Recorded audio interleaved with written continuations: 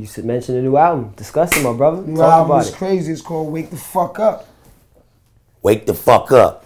You know what I'm saying? Hip hop really need to wake the fuck up as far as we concerned. And we got with these kids snow goons and these niggas, they gave us the foundation to bring that East Coast hip hop one project. You know what I'm saying? That's what we doing. It's a great album. You know what I'm saying? We got the new video called Turn the Fuck Up just dropped. You know, we just working, man. Working this album, touring, and this album. You know, we wanted to make an album. When we do our songs like Throw Your Guns and Raise It Up and Last Days, we wanted to make an album that just like can carry on. Like when we play those songs at the same concert, you still get the same feeling. There's no like, you know what I'm saying? Yeah. It's not like shifting too far, but it's 2014, 15, you know what I'm saying? Right. But it's still in the same what we do. We're not trying to change our sound too much. The same vein. So what are you trying to, you know, accomplish? I know you just said that you want to have basically like an everlasting sound, but what are you trying to accomplish in terms of influencing other hip hop artists? I don't want to influence no fucking body. If they get influenced, they get influenced. What we want to do is be slaves to our fans. We work for them. We're going to give them what they want because they tell you what they like. Like we swerve off course and did a couple of things and they tell you, well, we don't like that shit. 180 on the dash, nah, we don't like that. And you got to listen to your fans. And that's what we doing because if we try, we don't worry about the new fans because our new fans is coming up from their younger brothers. I don't know a lot of rap groups, you know, a lot of rap groups that is from the Wild Out era. You know what I'm saying? I don't know if their fans are getting young like our fans because when we do a show, it's niggas 16, 17, 15 at our shows. They getting younger and younger. Like it's the first album. It ain't a bunch of old niggas talking about, yo, I was in high school on Onyx. We don't have that shit. It be young niggas ready to rock. Young, you know what I'm saying, adolescents. That's what our music represents. C74, Rikers out. Adolescent music. Slice your face music, nigga. That's what we represent, and we stuck in that chamber. We don't care about what Puffy and Rick Ross and niggas doing. We can't do that. That's not what we do. We rock and roll hip hop, nigga. We mosh pit. Niggas gonna walk out with a bloody nose and having fun with a smile on his face.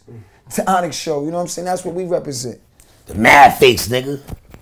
How does it make you feel, you know, to see such young crowds when there's so much other music that's easier for a younger crowd to just gravitate towards, still showing love to you? I think they gravitate towards everything. Because I think, you know, just like food, you can eat Chinese food, Italian food. I think the same fans that Lil Wayne got, we can have. It's just a different mode. I think of a nigga walking in the city and you got your headphones on and you want some shit, throw on Onyx, let a nigga bump you. Like, that's that walk through Manhattan music, let a nigga fuck with me music. Like, for certain shit, if that's what you're doing. You know what I'm saying? You might go to the gym, extreme sports. You know, that's what we bring out. If you want that energy, this is what we bring out. And I think this you can have a variety of music. I listen to fucking R&B all day. You would never think what I listen to. It's like people could listen to what they want to. This is what we do. When you hear Onyx catalog, go through our catalog. We're gonna give you that same shit, but different.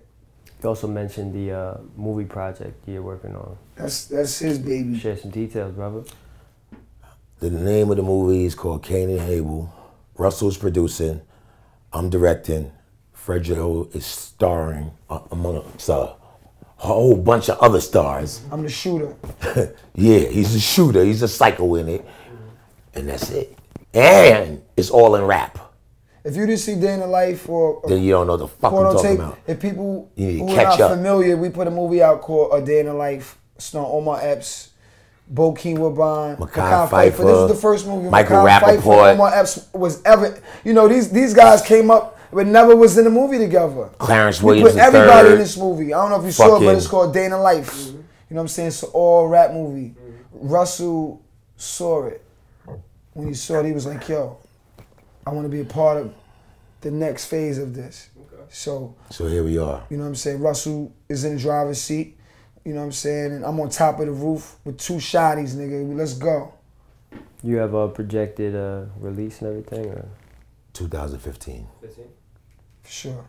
This is going to be a blockbuster because I think with Russell behind this project, I think this is something that hip hop hasn't had since something like Beat Street. You know what I'm saying? Just because of the hip hop element and The where story, we're gonna take it. Yo, it's retarded. So yeah, we working, man. We, you know. Matter of fact, in all the movies we do, we always keep a hip hop element to it. We always have a hip hop element to it, no matter what it is.